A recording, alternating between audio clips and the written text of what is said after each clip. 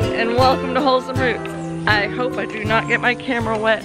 There's a slight little pause in the rain right now. We are expecting rain all day, every day for quite a few days, which is good for the garden. You can see we kind of got a little behind in our watering, and a lot of things have had the blooms completely die, which, I mean, they would have died anyway. I need to go through and deadhead, and once it's, I'm going to do that when it's dry, because I want to save some of those seed heads and dry them out really well. So speaking of dry, we better get in the barn before the next rain round comes through, because I do not want my camera getting wet. That would not be good. You're running. You're running so fast.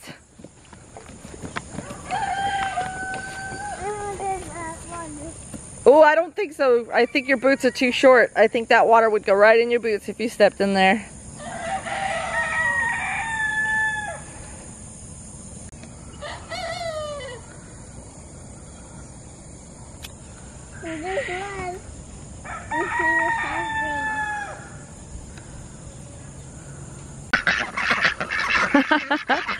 You guys absolutely love this weather, don't you? What, you think I'm gonna give you some food? Well, I guess if the bucks aren't coming out here today, you can have some. Look at my one little beautiful Muscovy. She's standing out on the stump. Oh, it's sprinkling on my camera. I should probably go in the barn now. Liam, are you gonna play out here in the rain, or are you gonna come in with me? I saw that. That was a chipmunk. Let's see if it's still over there. It ran so fast, I don't think it's around. Nope. It's gone. Maybe we'll see it again. Good helper. What you doing, Liam?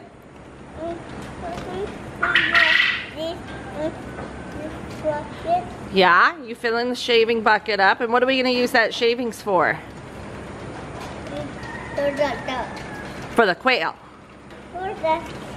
Yeah, not the goats.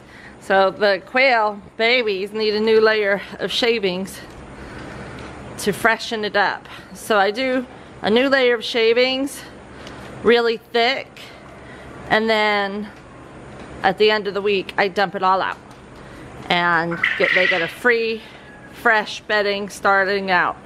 Quail should not really be kept on bedding. Those are babies that are full grown now that need to be moved up and upgraded to a full-size coop. We've just been a little preoccupied lately, as you may have known. These quail have the ideal setup with the wire floor, so all of their droppings just fall through and their feet stay nice and clean. The wire floor doesn't hurt their feet. It's, as you can see, their feet look beautiful. No cuts or scrapes or anything. We don't have any sharp edges, just nice wire floor to keep them protected from predators and allow their droppings to fall through. The droppings fall through underneath, and we have a soldier fly colony that we harvest from for our chickens' supplemental protein feed. And them, they eat some too. We give a little bit to them, and the new baby quail get some too. They all seem to like it, and it works well as a good protein source. With it being a rain day, that means that the goats cannot go out today. Not only do goats thoroughly disapprove of rain and getting their feet wet, but it also can be dangerous for them to be eating off of wet grass. For those of you that don't know, they can get bloat and then enterotoxemia even from eating wet vegetation. It clogs up in their rumen and it doesn't work well. It doesn't digest well for them. And then the other issue that we run into, like some of you may have seen over at Justin Rhodes with his sheep issue, is that parasites will actually float up on the water on the blades of grass. on any vegetation coming off the ground. There's parasites in the soil everywhere. No matter where you live, unless you live in a desert, there's quite a few less issues. But in the wet, hot southeast, there's going to be lots of parasites in your soil. And when it rains, the eggs float. Like I showed you in my video in the Natural Goat series about how to perform your own fecal exam, the flotation of the eggs is what we use to read that through a microscope. So the flotation of the eggs is happening out here in nature. It's naturally going to float up to the top of the water molecules. And so if there's water molecules all the way up that stem of or blade of grass, then when the animal eats it, they are eating those eggs and putting a higher load of those eggs into their system. All livestock have parasites. There's a level or a threshold that you have to watch out for. So for goats and sheep, you're looking to keep your eggs per gram below 1,000 or below 500 even if you're really trying to be aggressive. And depending on the parasite, things like barber pole worms, which are very aggressive in the southeast, can lay 10,000 eggs per day instead of just a couple of hundred. So those are ones that you don't want to let the levels get very high. So it's good to treat aggressively. And when I say treat aggressively, I'm not talking about chemical dewormers. I'm talking about aggressive herbal dewormers. And that's very important for using herbal dewormers, is to be aggressive with them when there is a present situation. And to not back off on them when there's not. You have to treat it as a preventative protocol.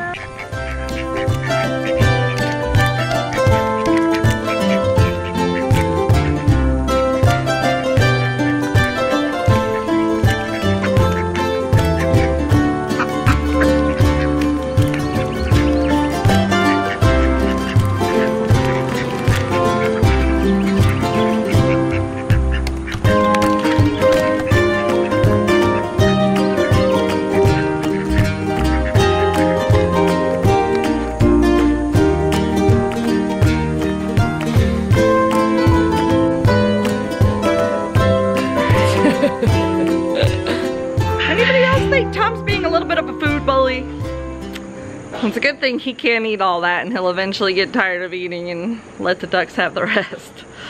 He should end up being one fat turkey, huh? I wanted to let you guys know that I appreciate all of your kind words and thoughts and prayers so much. Ryan's family situation is improving greatly. We had a pretty difficult scare and it's getting better, so the prayers are working. I went and got my blood drawn yesterday. I'll be knowing the results next week to either rule this out or confirm our suspicions, so that'll be good. It'll be a relief to either rule it out or confirm it.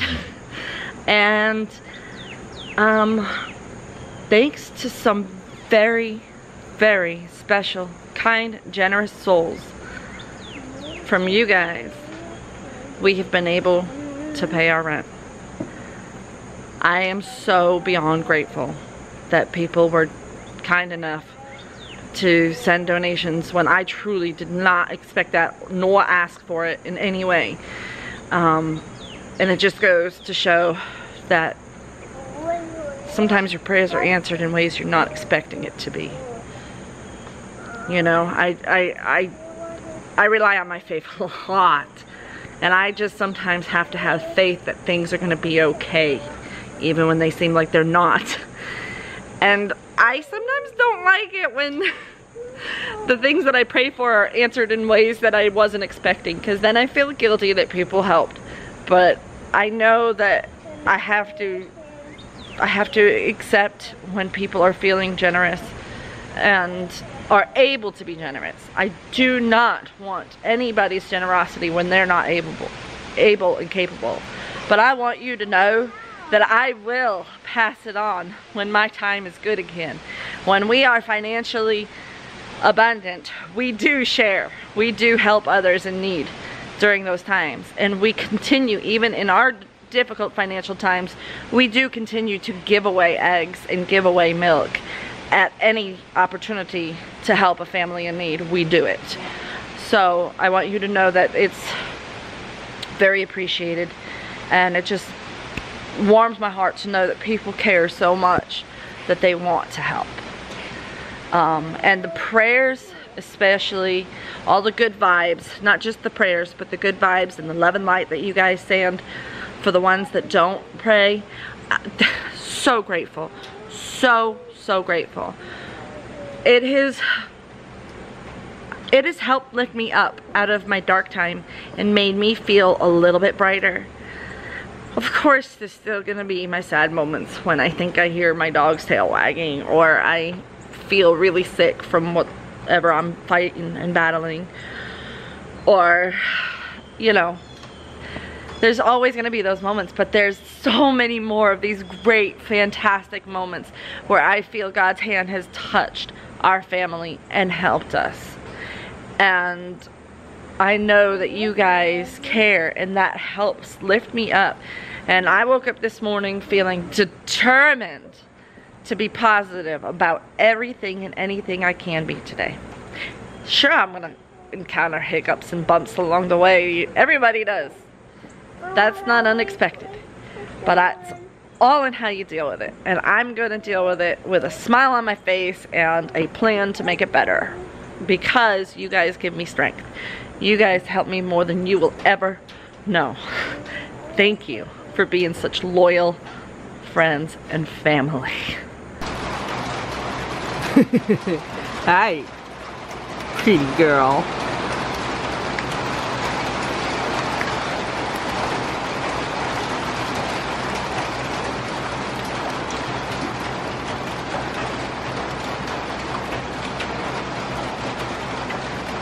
Alright, the rain got so hard down there and it got so loud on the tin roof of the barn that I couldn't finish out my vlog.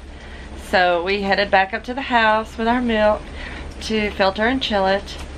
And now I've got to clean up toys. I have toys all over my living room. These boys love to play with their toys, but they're not that great at cleaning them up yet. They're in training still. So basically, I'm going to go through some toys, and I'm going to put a lot of them into a box and put them in the other room. And make it so they have less toys to take out. Because Titus is going to be spending the days inside with us for a little bit, because he's going to have a little bit of retraining with the chickens. He decided that it would be a good idea to jump on top of the chicken tractors and scare the living daylights out of them. And it was not good. It did not end well for one of them, unfortunately. So with him being a puppy and learning about things, we're not mad at him. Well, Ryan's mad at him. But we are going to have to retrain him a little bit on proper ways to treat chicken tractors and chickens. So the good thing is these next couple of days are rain days anyway, and it's probably better to have him inside with us, but we're just giving him a timeout for a couple of days from the chickens. And then we're gonna regroup.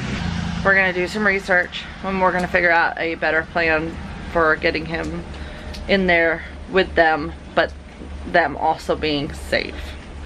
So wish us luck on that one. So thank you guys for all your support. Thank you for the generous donations, and we really cannot express it enough how much we appreciate all of the good vibes and prayers that you have sent our way. And we are going to continue fighting and continue keeping things positive, because that is what we like to do at Wholesome Roots. Thank you guys for watching. Please like, share, comment down below, subscribe if you haven't already. Check out our Facebook, Instagram, and Patreon, and we'll see you next time on Wholesome Roots.